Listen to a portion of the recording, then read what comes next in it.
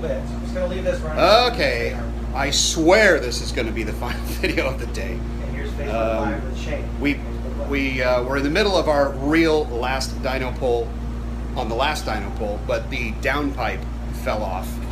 And when the downpipe falls off, because so the tube is connected to the outside wall of the dyno room, and it scares the piss out of everybody because all of a sudden it gets a lot noisier. So I'll flip this over and we'll go look. I'm going to walk out to the engine, the actual dyno cell facility. It's going to get very noisy, but I'll show you the pipe.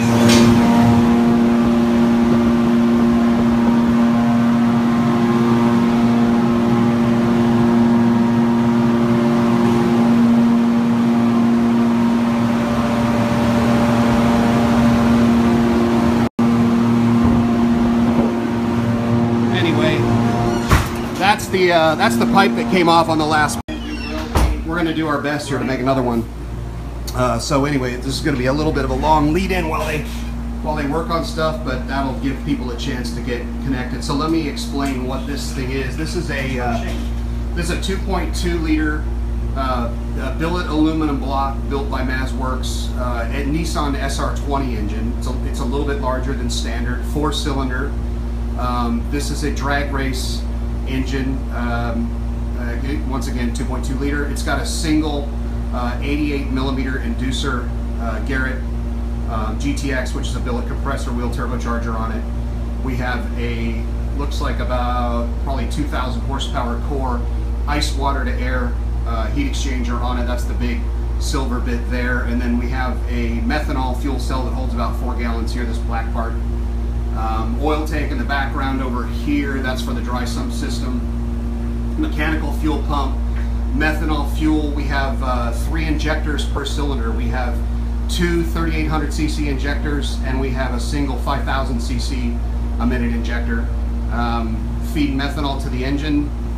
We have CDI box, M&W ignition, capacitive discharge CDI box, and we use motorcycle style pencil coils like you might find in a GSX-R 1000 or a Hayabusa on the road. We've got a 60 millimeter tile wastegate there just off the tip of my finger to control the boost on the exhaust side, and then we actually use this little tile, I think it's a 35 millimeter wastegate for effectively a blow-off valve that we use when we're making a pull. So I think we're about ready to be able to go here. This is Matt Scranton's facility in Land O'Lakes, Florida. This is a Superflow 902 engine dynamometer. Now, listen, when the pipe blew off, we were all bummed because we heard obviously we heard the noise, which scares the shit out of everybody because it effectively takes that muffling sound that goes out the wall out there and puts it in the dyno room. But I figured it was an intake pipe, and of course we wouldn't have made our dyno pull.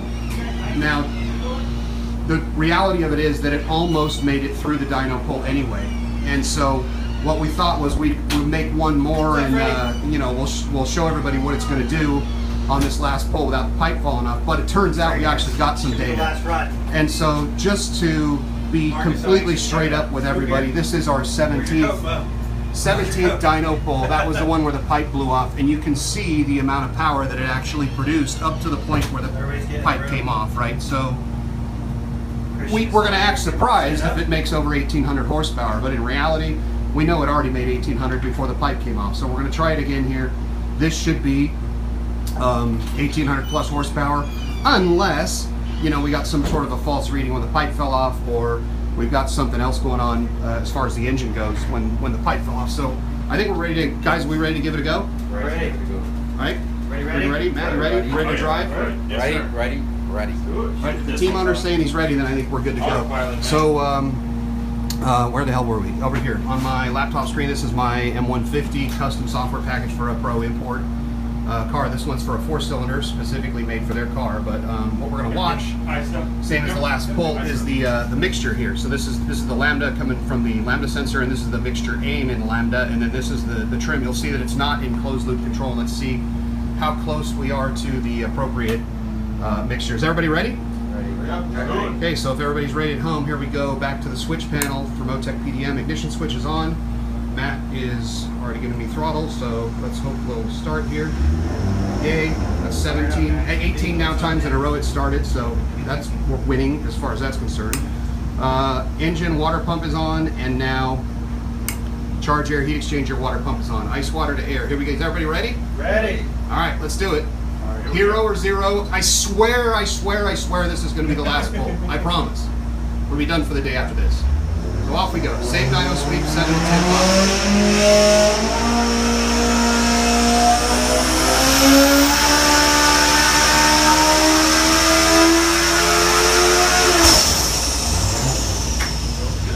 Oh, we didn't have any pipes fall off. All right. Let's see what we got. Oh, yes. Only 18, 15. What did we get? Looks like we made just over 1,800 horsepower, boys. 1,800. So most tuners, of course, are going to claim that it was their tune-up that made that amount of power. But the reality of it is, the power is dependent on the engine builder, and more importantly than that, this is the real secret. That round spinny thing out there, that turbo, that's really where the power gets made. And then this guy's job is to try to build parts strong enough to contain what the turbo can put out. So I like to call that a which is stronger, the turbo or the engine contest. And today, oh shit, I better shut it off, huh?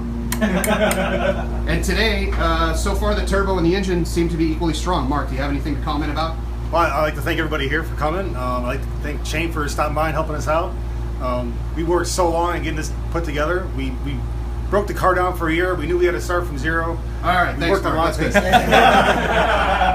good. Mo, what do you got? You happy? Yes, I'm really happy. So can we go get some food now? Hell yeah. All right.